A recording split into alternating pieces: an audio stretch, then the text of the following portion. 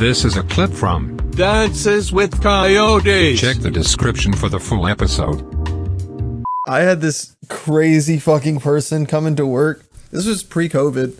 I was at Best Buy, and I hadn't been working there for very long. It was like my first or like second month there, so I'm still very new and like learning how to talk to customers. And this one dude is like looking around. He looks really confused, and so I go up to him like, "Hey man, like you need any help like find anything or anything I can help you with?" And he's like, "Oh yeah." He's like, "I don't know if you're gonna be able to help me with this, but I'm having some problems with an app on my phone." I was like, "Oh, I can look at it." He probably just doesn't know how to open the phone because he's like boomer. I was like, "I don't really know anything about this app, but like I can help you look and see what's going on." He's like, "Okay, like anything helps." Like he seemed pretty nice.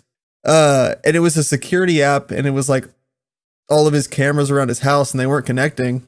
And I tried to mess around with it for a little bit, but then eventually I was just like, "Hey man, like without actually going to your house, there's nothing I'd be able to do to like really help you, unfortunately." Don't tell me. Oh no. No. I wake up in his house. No,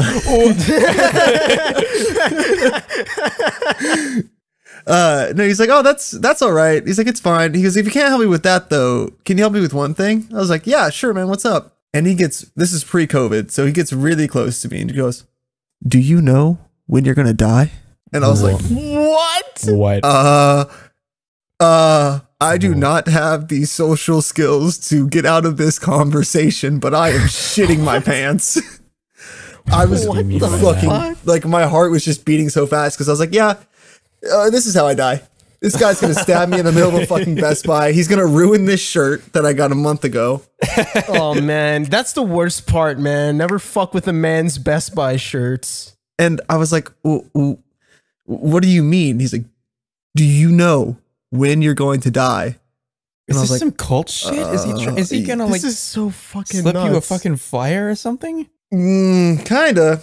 Oh no! And I was like, "No, hopefully not soon." And he goes, "Well, have you repented for your sins?" There it is. And I was like, now, classic. Now I understand. And like, I'm Christian, so I was like, all right, I'm ready to be like, "Yo, I'm about to own zone this cult guy with actual Bible fact." Oh no. That didn't happen solely because he kept scaring the shit out of me. Like, he was like, "Well, are you going to hell?" And I was like, What do you mean? I was like, "Oh man, like I don't know. Like that's not really for me to decide. Like, you know, how am I to know?" And he goes, "Well, if you repented for your sins, you would know that you're not going to go to hell." And I was like, "You're sounding like you're going to send me there pretty soon, dude." And he's giving off real creepy vibes now. And then he starts talking to me about the Bible, and I'm like, "Okay, like shut your mouth. I'm at work." And then I kind of just zone him out until he goes, "Will you pray with me?" And I was just like, "Excuse me?" Wow. And he goes, "Pray with me." And then like grabs my hands and in the middle of a Best Buy? In the middle of the Best Buy. Like we're not even in a corner. We're not behind a desk. We're straight up standing in the middle of Best Buy. And he was like, "Repeat after me." And I was like, I want to have the perfect image of what's happening here. What area are you in? Like the DVD area? Are you in the mobile area? Are you in the videos game, bro? Mobile, in the very middle of the store. Oh no, that's like the middle front. Isn't that? Yes. Yeah, that's like the front of the fucking place. And I'm holding hands with this Oh my god. middle-aged man, and he's screaming at me to repeat what he's saying. And I was like, "I don't know what you're saying. I don't want to repeat them." Like screaming, like yelling? He was like, "Repeat after me." And I was like, "I don't want to." And he was like, "Repeat after me." And I was like, "Okay." Oh. And so we just started praying, and I was just like, and I'm like about to start fucking crying because I'm freaking the fuck out. And he's like screaming at me, making me pray with him. And I think he's thinking I'm having this. He's going through a breakthrough. That's why he's crying. No, I'm shitting a hole through my pants. Like I'm fucking terrified. And then he's done. He goes, okay, I'll see you tomorrow. And then walks out. I'll see it. No, that was secret boss. That was undercover boss. That was a test. I mean, I did a good job because I stayed with the customer bet. the entire time. And I At the immediately... end of the season, he's going to give you a raise. You did good with that church thing. You know that crazy I really guy liked who how made you cried pray? when he was That praying me. at you. That was me. He pulls off his fucking mask. I noticed you shat a did hole good, through your kid. pants. I got you new pants, Corbin. Here's a $12 gift card to the Gap. No, just a Best Buy.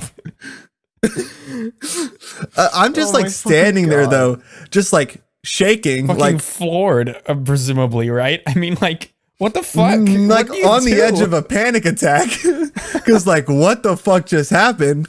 Like I'm new here. Is this how every day is? That's such a.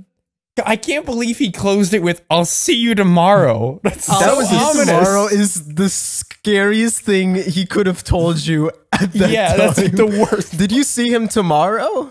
Well, immediately after that, I was like standing there for a minute, just like, what the fuck? Just like trying to like compose myself to understand what the fuck was going on. And I immediately like sped walk over to my boss and I was like, I just had a really strange customer interaction. He was like, are you okay? And I was like, I think so, but I don't know.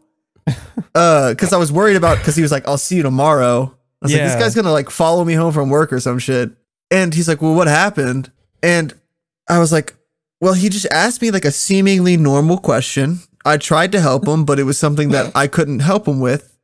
And then he asked me if I knew when I was going to die and made me pray with him. And he goes, oh, John? I was like, what the fuck? He goes, yeah, next time that guy tries to talk to you, just walk away. And I was like, I didn't know what was going on. I feel like this should have been like day one preparation. Hey, if fucking John comes in, walk away. He's like, yeah, that guy tries to pray with everyone here. What the fuck? Have you seen John recently? Haven't seen. He did not come in the next day. Wow. And I have not seen him since because I know his face. Yeah, so I would fucked. assume so after that. Although my vision was distorted from the tears in my eyes. Holy fuck. That's fucking insane.